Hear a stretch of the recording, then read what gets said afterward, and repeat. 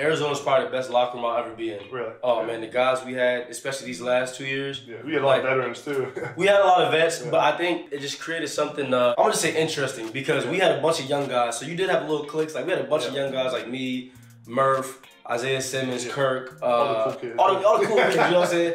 But then you got the old head vets like Colt McCoy, top one legend, and he's such a great guy to be around. You got like Matt Prate like 37, Andy Lee. I'm over here playing phone game 10-10 with Andy Lee. He's like 39. JJ Watt, bro. JJ's love, man. JJ's love too. Uncle Rodney Hudson. So it was just, they knew they was the old heads, but they embraced that, and we embraced that. So it was like everybody got along perfectly. It just felt like college.